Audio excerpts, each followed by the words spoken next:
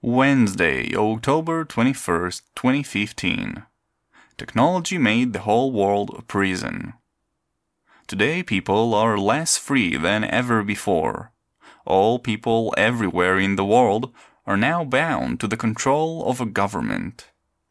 No one is free from the say of another person, not even the remote vagabond or the hermit. It is only with the advancing of technology that the fascists are able to monitor and control everyone so tightly.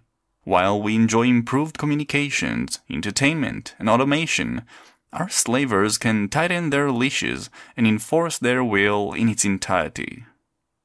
In the past, different forms of slavery and rule existed, but there was always space to keep away from such things and keep to your own small and remote community.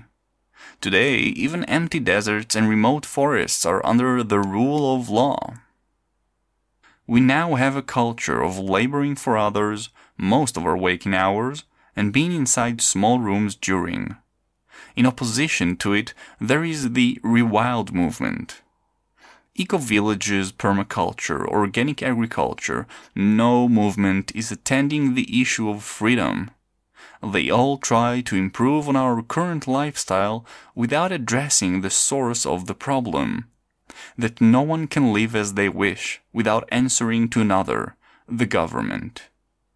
Only rewilders intuit the need to be free of these coerced bonds between people. That being born does not mean giving consent to what those before you have decided.